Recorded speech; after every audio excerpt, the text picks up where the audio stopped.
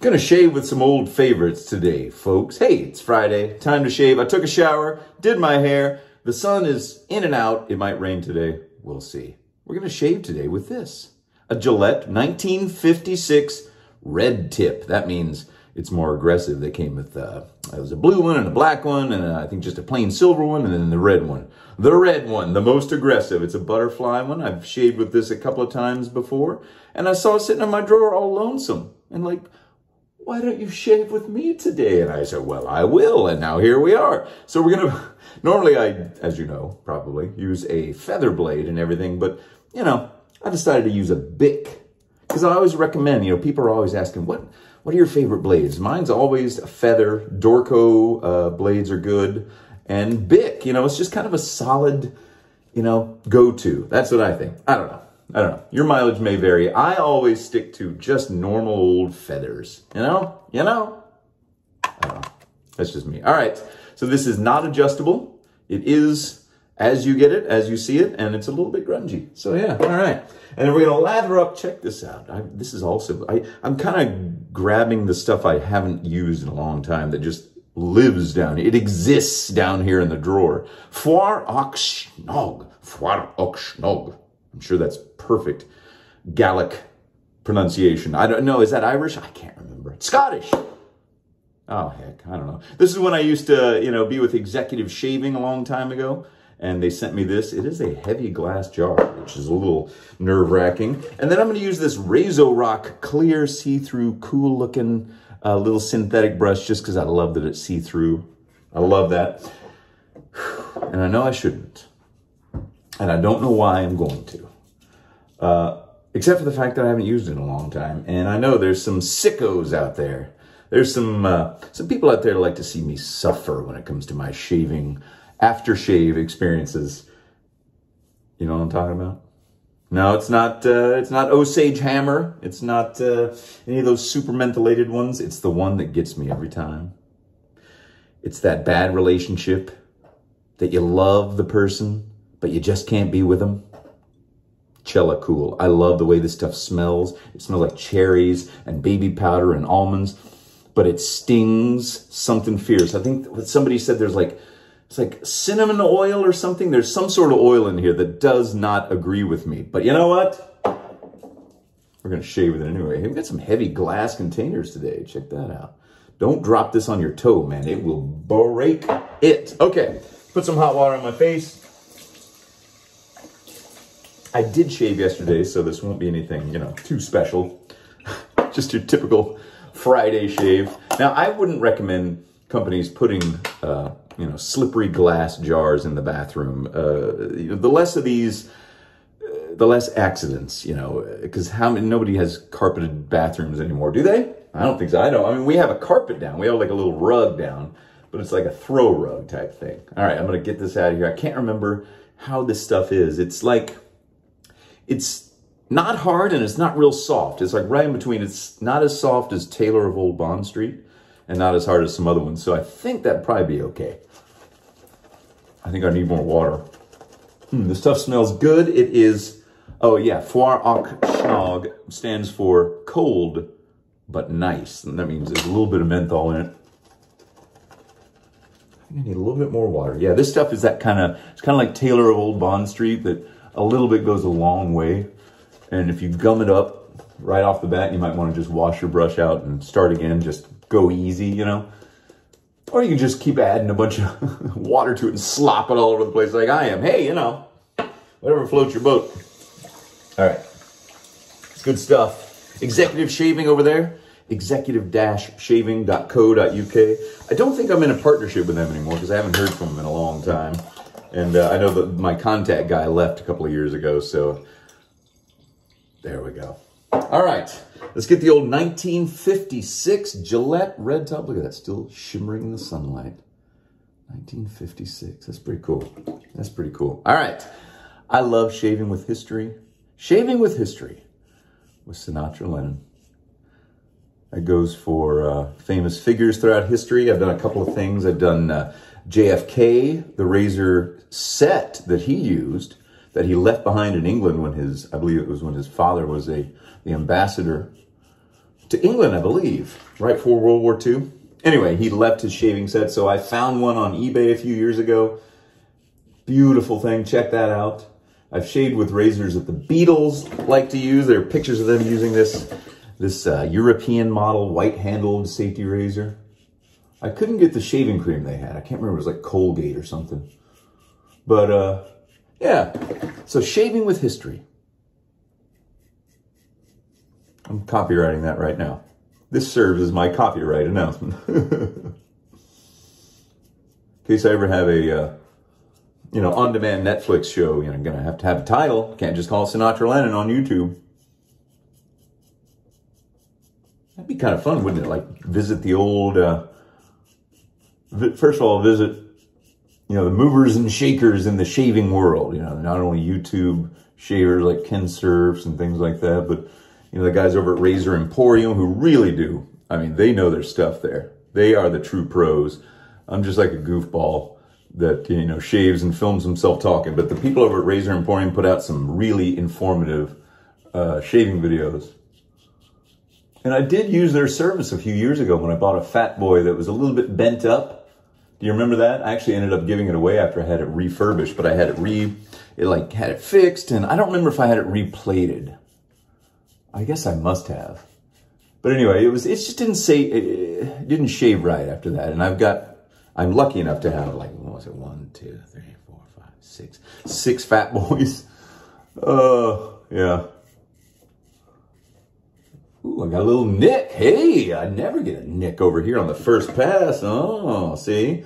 He was feeling a little bit left out, and now he's letting me know. Let me throw this away. Okay, there's the first pass. It doesn't feel aggressive, even though it's a red tip. Still got a lot to go. Still got a lot of whiskers to shave. But this stuff is nice. It's minty. It's creamy. They make good products over there. So if you're in the UK, I just learned about all that, by the way. Came across a YouTube video. It was like explaining the difference between Great Britain and the United Kingdom and, all that stuff. So that was something I'd never really thought about before. Because I told you, I'm worse at geography than I am at math. And that's saying a lot. All right, second pass. Let's go across. How's that nick doing? Oh, it was right here on the edge. Oh, I felt like there was like a zit there or something, like a little bump. Maybe that's what I snagged on. Oh, that sounds gross. Sorry, I apologize for that.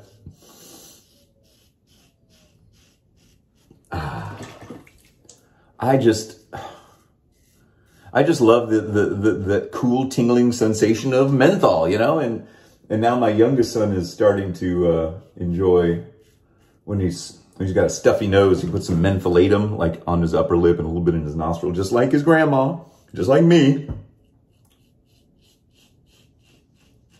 But I've got the mentholatum, it's like I think it's petroleum jelly or something. I don't even know what the jelly's made out of. You know what I'm talking about. Now, outside of the U.S., I don't know if it's there, if it's something similar, but it's like petroleum jelly with a lot of menthol in it. Obviously, mentholatum. It's supposed to open up your nasal passages if you're feeling a little stuffy. So that was fine, but, compared to me, an old menth head from way back, I need something a little more strong than that. So I got it's like the Vicks Vapor Duo. I think I talked about this before. Of course I probably did. I'm the only idiot on YouTube that talks about mentholated products all the time. Anyway, it's got, an inhaler. You shove it in your nostril and you go, and it kind of goes, woo. And then on the other side, it's a little oil. It's a little mentholated oil. So you dab a couple of things in your nostril and you get those eyes. So those are stronger, a lot stronger than the mentholatum. So I'm hitting the hard stuff, folks. I've already gone through 4 of those things in the past year. So it's become my nightly ritual after kids are all put to bed, wife's going to bed. I get to stay up a little bit longer because I stay up longer. And I don't have to get up as early. I mean, I do, but I don't. You know what I mean? Makes sense? And so I'll shave. Well, I won't shave. I'll get dressed, get ready, put on my pajamas. I don't actually wear like full-on pajamas or anything, but I'll put on my comfies, as my wife calls them. Comfies, you know what I'm talking about? Just whatever that thing is that you put on for bedtime and you're just lounging around the house. You're not going anywhere and you're not hosting anybody. put on the comfies, brush my teeth, and then put some Vicks Vapor Duo or whatever. Why are you watching this video? Why am I making this video? What the heck? You seen these around yet? The Barbasol Jurassic Dominion cans? I've seen a bunch of them. If you follow me on Instagram, you can see I posted a picture of a bunch I saw at the local HEB, along with the other ones. They have other ones that aren't like replicas, they just have dinosaurs on them, so that doesn't interest me very much. I'm not into dinosaurs. I never really was when I was a kid. I swear, when I was a kid, there was like 3 dinosaurs. T-Rex, Triceratops, and Brontosaurus, even though there's not really a Brontosaurus. That was it in the 70s. That's all you got, and that's all we needed. All right. Third pass with the Four Ock Schnog. Can you feel it coming close? Keith Richards says, "Look out, mate. I'm going to burn your face in a minute." Not a very good Keith Richards, but you know. I never pretended to be. I was in a Beatle band, not a Stones band. Come on. I can do the Beatles, you know, all day long. I love that sing-songy thing that, you know, over there in the Scousers, Liverpool. Along the Mersey. I've sat along the Mersey River before. I've sat there with a blinding hangover after drinking too many pints of cider down the Cavern and the Jacaranda, where I played. They had an open mic night at the Jacaranda, which is this place the Beatles played in Liverpool when they were coming up in the world. So I think I sang Don't Let Me Down, I think. That's like my favorite. That's like my party piece, you know what I mean? Like if you go to a party, if you play, you know, piano or something, you have one song in your hip pocket that's like, I know it dead to rights, I know all the words, I know how to sing it and make it sound interesting, and Don't Let Me Down is mine. Because I kind of slow it down and make it kind of groovy and sultry. Yeah, right, sultry, me, I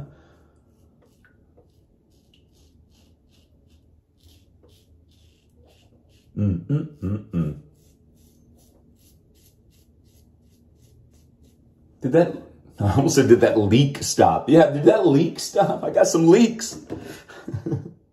It did, that Nick stopped. So it must have been really a little minor thing. Hey, this is a good razor. I don't think these are very expensive. I got this off eBay. I don't even know how much I spent for it. Not very much. But you can find these all over the place. You can see, this is like the most common vintage razor that I see in antique stores when there's like, got a bin full of this and like gem single edge razors, which I'm like, ugh, I don't want anything to do with those.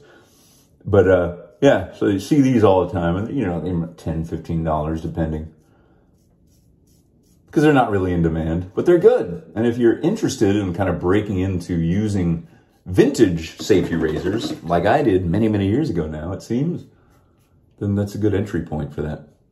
Doesn't cost too much. It's already lasted this long, obviously, 1956 to 2022. You do the math. That's a lot of years, folks. That's a lot of years. And as always, I always wonder, who was the guy that bought this? Who's the guy that went down to the Woolworths store, went down to the TG&Y, the Wynn's, whatever grocery store, or, you know, wherever he went? Who was he? He walked in and was like, I need to get a razor. Interesting. I don't know. I wish I could tell. I wish I could know those things. All right. Let's feel the problem areas. I already kind of went over them a little bit, but I still feel problems. That just means hair that, you know, grows in these. No matter how many directions I get it in the first 3 passes, I never get it. So I just go back in, feel around. It's easier to feel when your skin's wet, so put a little light sheen of water on your face. And then that'll also cushion you in case you want to do what I'm doing, which is just kind of a dry blade. As old Charles Roberts used to say, a dry blade reduction. He is a crazy, crazy genius and a good guy. All right. That's it, folks. Let's wash off. Cold water. Oh, no. You know what? That Chella Cool. I can tell I went a little too many passes on the chin right here. Get ready. Because if you've ever seen me use this stuff before, you know that it's a burn. It's not like a normal alcohol burn. That I can handle. This one, something totally different, because the oil in it does something to my skin. So I probably shouldn't use it, but it just smells too good. So sorry, it's from Phoenix Artisan Accoutrements, Phoenix Shaving Chella Cool. Okay.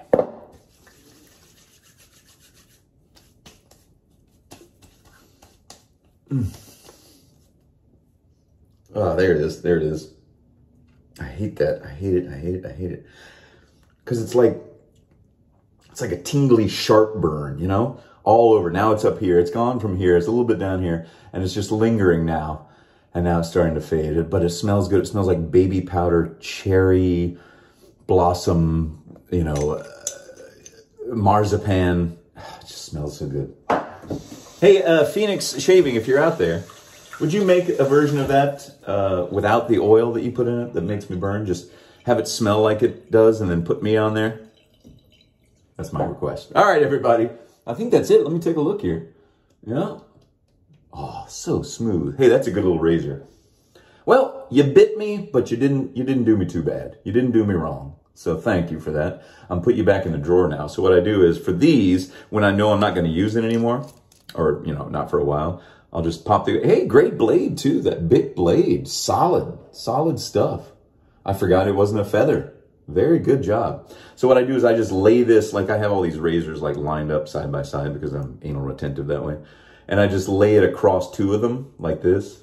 So it dries and it's not getting, you know, the edges aren't touching too much stuff so that it remains sharp. And then I just let this sitting on the counter like that, you know, with the blade open or the butterfly wings open. And, you know, you could hit it with a toothbrush and some soap and clean it off, but I'm just going to let it be grungy. Let it be. Let it be. All right, everybody. Thanks for joining me. Have a great weekend. Let me know if you want to see something in particular. Here's what I got left from the Willy box. I'm saving the best for last. Now, I still don't think I want to use this. I still don't think so. But then don't forget, we got the SR71 slant razor. And then we got this gorgeous copper one. I think this will be the one I save for last. It's just too beautiful. Go back and watch the unboxing if you want to see what they look like. I'm not going to take them out right now. But thanks for joining me, everybody. Leave a comment. I read every single one of them. Even if I can't respond to all of them, I read all of them. All right, everybody. Have a great weekend. See you soon. Bye.